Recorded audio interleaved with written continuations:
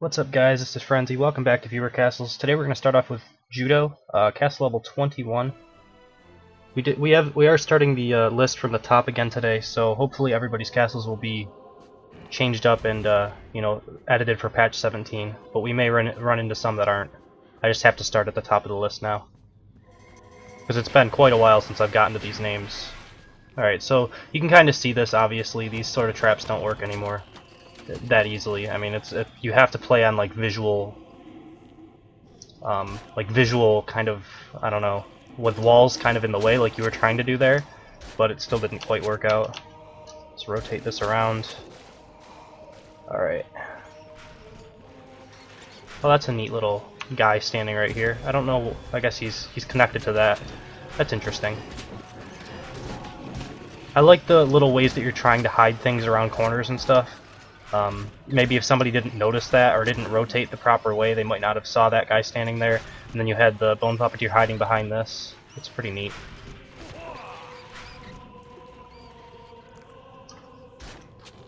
Same as that archer. Both of these archers are kind of hiding behind walls. That's not something you used to see because, you know, now when stuff isn't aggroed, it doesn't show the silhouette. So it's technically invisible behind a wall until it's aggroed. Unless you can see over the wall, obviously. Like, if the wall disappears, then you can see it. I guess it's like a step towards Fog of War. Let's hope that they get, you know, it fully implemented. Alright, so I see the Hungerbot coming up. I'll bait his hook.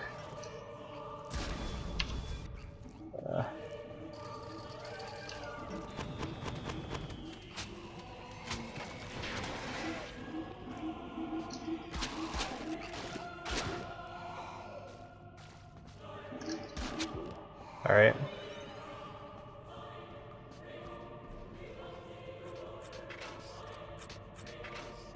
So far, the only thing that I'm really thinking might be a little bit wrong in this like layout is it looks very much so like a patch 16 defense. Like, the mobs that you're using aren't really good for sustain damage, they're good for bursting down.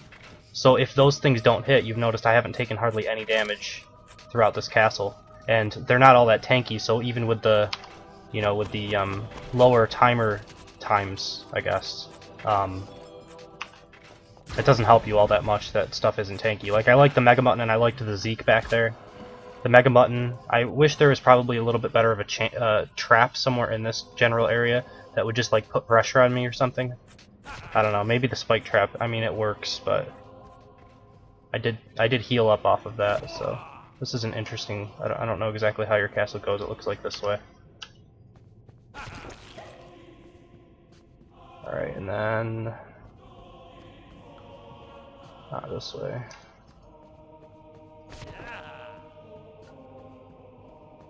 Alright, and then it looks like the boss room. So it looks like this hasn't been fully edited for patch 17, which is kind of unfortunate. Maybe you're in the middle of editing it right now, because it looks like there might be some stuff that's just not in here. I mean, I realize there needs to be a couple more groups in this castle.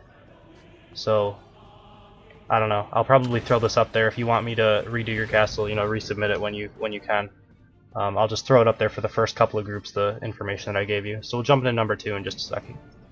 Alright, for number 2 we have Shark Ice, castle level 19.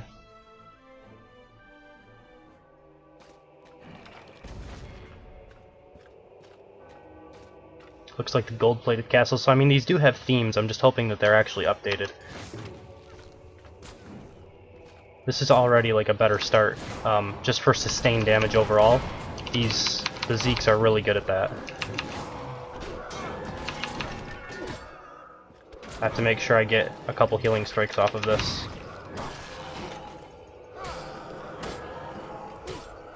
It's actually probably a good idea for knights to leave those 2 skeletons following them and kill them off with healing strikes throughout the castle. That's actually probably a very smart thing to do. Alright, so this shouldn't aggro me from like here, but I should be able to pull it. Then I can get out of the way. The only annoying thing here is I'm gonna have to like break line of sight so that these guys actually come out of the jelly wall. I could have pulled them all to me, but I like this way better. Do a little bit of splash damage with the kick. I didn't hit with that healing strike, that's unfortunate. Alright.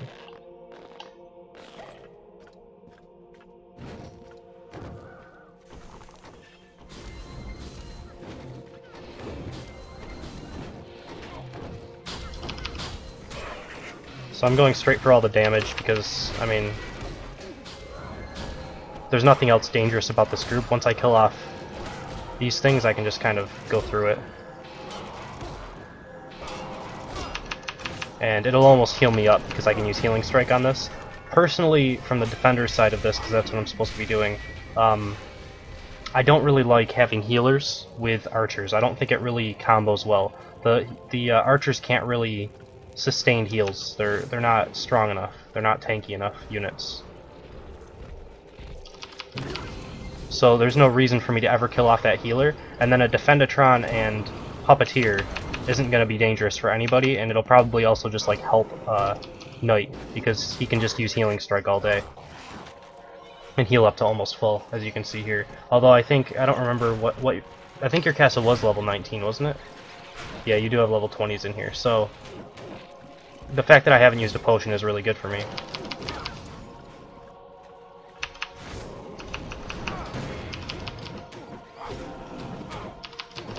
Pete Poundmore is good though. I mean, you can see how much he's dealing damage to me. That's one of those units that are really good after this patch. Wasn't so good last patch because you could just potion it off, but now that there's like finite amount of potions, that matters quite a bit. So I mean, I don't really like, I've said it a couple times, I don't like these, I don't like Smelly Warriors in general, and I really don't like the specialization, because you notice it really doesn't do anything to Knights. Like, the Smelly Warrior itself isn't doing anything, especially for the specialization. The Cyclops, on the other hand, is good. And he could even be leveled up as well. It might boost you to level 20, but he does have a level up available. But I mean, this guy, 72 damage is nothing. They attack relatively slow. I mean, it's not bad, but I don't know. I personally don't like them for 4 points. One headshot is, you know, 100 and some damage, I think, so when you think about that and the possibility of hitting multiple headshots, I think archers are just better for points, point for point.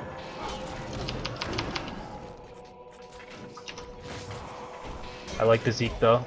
This is good sustained. You notice I'm going to probably have to use another potion soon if I don't heal up somehow, right there. So these are the type of moves you need to be doing, is things that are good at just like sustained damage, not really using Stairmasters or anything like that. Hunger bots, all those sort of like cute traps aren't really a thing anymore, in my opinion. Pete Poundmore is good. Mega Muttons are pretty good.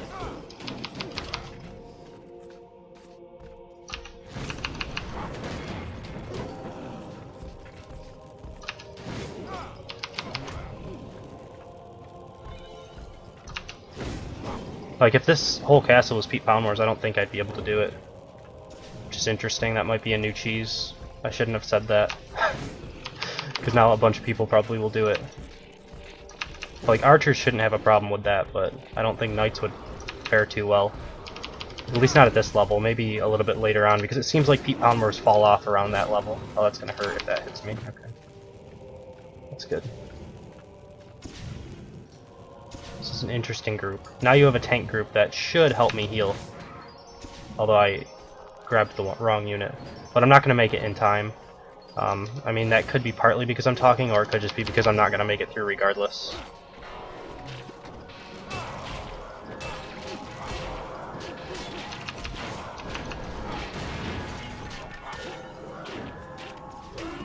Alright, so now I'll just kind of use these guys, spam Healing Strike.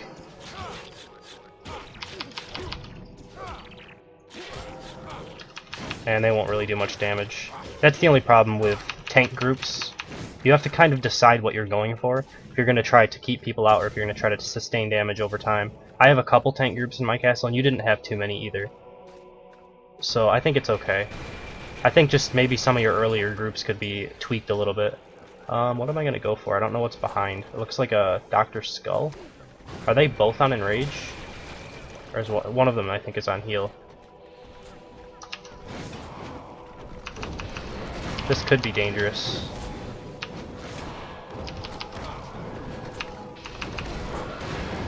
This is a pretty good boss room, though. I like it. That Zeke is just killing me. Did they, like, make the cooldowns longer on potions? Maybe not. I'm probably just being silly.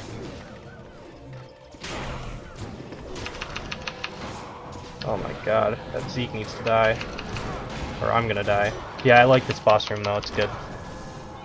I don't know about the huge Enrage. I mean, I guess it's pretty good because Enrage is kind of buggy now, so if you want attack speed increase, that's like the best way of doing it. But if you could somehow find like 2 more points, which I don't know if you can, you could just have like 2 Zekes. Although one of them wouldn't be defended by a Defendatron, so I mean, it's pretty good. It made me use, I think, 2 potions for the boss room itself. So if you could just even add a little bit more sustained damage, I may have died in that boss room. Like, I have a full globe of health, so probably not. But, I mean, if someone plays a little less efficient as me or something like that, they may die. So yeah, pretty good castle overall. We'll jump into number 3 in just a second. Alright, and lastly we have castle level 18 for tomciolio. Yeah, we'll jump into it on my knight.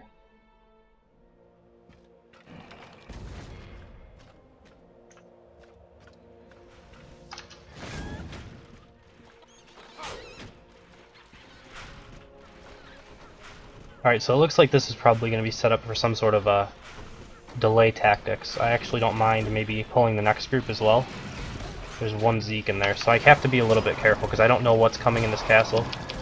Or else I would pull the whole thing. If I knew there was like only Defendatrons and Zekes, I might, you know, decide to pull the whole thing. I'm spamming kick here, for anyone who's wondering, because it's good against armored targets. It does extra damage, like in an area of effect based on something's armor. So against Defendatrons, it's really good to use.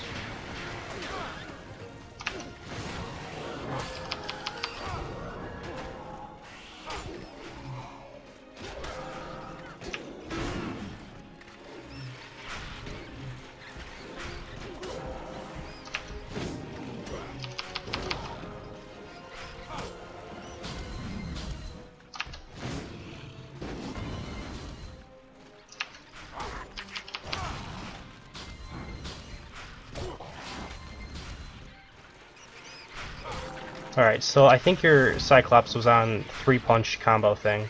Maybe he was on charge and he was just too close to me to start charging. That's something, either way, that's something that you should look at. Okay, he's on charge. So the other one needs to be changed up a little bit so that he actually charges. Meaning you probably can't have him come around the corner, you have to wait and move that aggro back.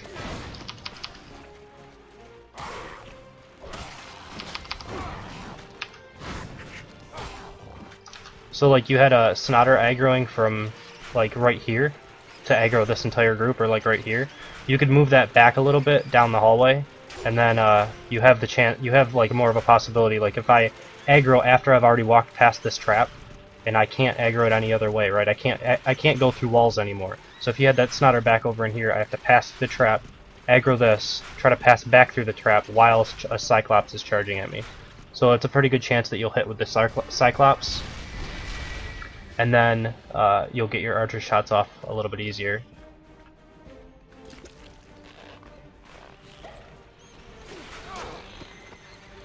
Alright, Jimbo.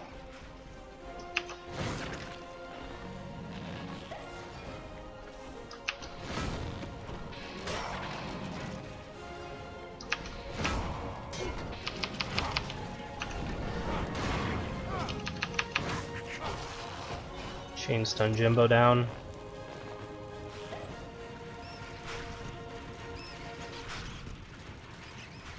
I like that Jimbo placement, it's pretty good though.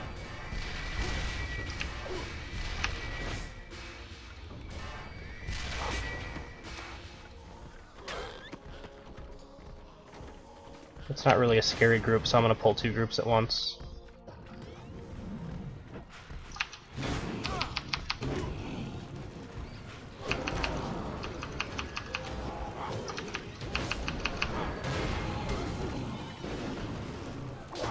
So this first group that I pulled, I like looked at it and it didn't really look like it was much of a scary group. Like there wasn't much DPS in it. There was a utility Cyclops, one archer, and a Defendatron, and then like a healer. So it wasn't really scary to me, so I decided to pull 2 groups. That's something that you can just look at because, I mean, if someone can make that decision by looking through the wall and seeing, hey, this group isn't really scary, let me pull 2 at once to save some time, that's not something you necessarily want, so. And if I could have, I would have pulled this one probably as well. Although that would have just gotten, like, less effective because I'm not an archer and I can't volley.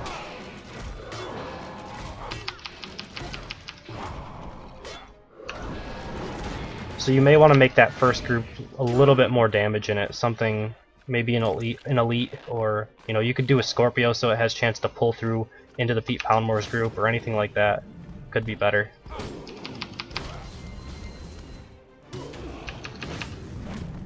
And I've already said kind of why I don't like two charging Cyclops in other videos. I just don't think they have the damage, really, and they're only used for utility, so there's no point in having 2 of them, in my opinion.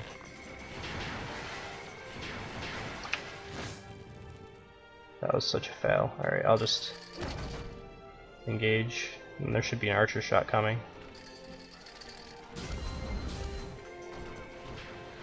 This is an interesting thing you have set up, though. I like it. This is a good group, I think. It doesn't really have a ton of damage, but it has enough annoyance that the damage will slowly add up over time. Although, for some reason, I thought that the Defendatrons were on the archers. So how it is now, I still like it okay, but I mean, the archers should be targeted first. I guess the Scorpio makes it pretty hard to like get up on the archers and actually deal damage, but...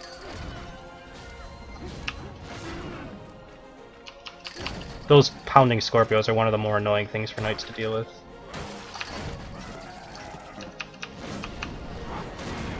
Alright. So yeah, not too bad of a castle overall. I think there's a couple things that you can tweak with like that one Cyclops at the early part of your castle, and then also you started off the castle with a couple tank groups, and you had a couple tank groups throughout. I think you really need to start to like think about picking a specific thing that you want to do. Do you want to kill people or do you want to delay them? You really need to have like your overall castle have a theme, and then have a couple different things. Like I understand if you want a couple tank groups. If you want to do a slow castle, you don't want to have all tank groups, and if you want to do a killing castle, it's not bad to have like a full sustained damage castle, but it needs to be something where if you take a ton of time pulling everything around corners and abusing corners, that the chest will still be closed. So it needs to have enough tankiness to the like sustained damage monsters in order to still like pose a threat based on the timer, I guess. But yeah, with that is number 3, so we'll end the video here. If you guys enjoyed, please subscribe. If you want to be a part of ViewerCasts, you can email me at FrenzyCastleRuns. You can comment on my castle or comment on a video of mine. Give me your in-game name, and I will put you on the list. So yeah, with that, we'll end the video. Thank you guys for watching. I hope you enjoyed it, and I will see you next time.